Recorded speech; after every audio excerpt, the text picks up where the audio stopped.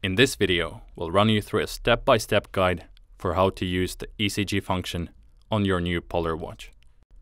So, let's begin. Press the bottom left button on your watch to open the menu.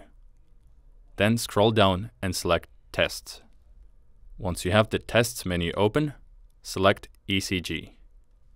At this point, make sure that your watch is worn on the same hand you have selected in your watch settings and is properly fitted. It should be worn a finger's width behind the wrist bone and be tight enough that it won't move around. Select Measure Now from the menu. This will open the ECG test. Get yourself comfortable. It's best to sit down and relax your arms, either in your lap or on a table. When you're ready, place the index finger of your opposite hand on the top left button of the watch. You don't need to press the button.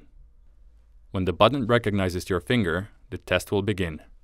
Hold steady for 30 seconds.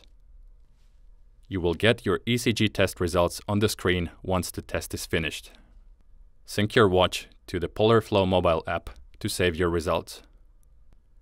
You can also find instructions on screen on your watch by selecting How To from the ECG menu.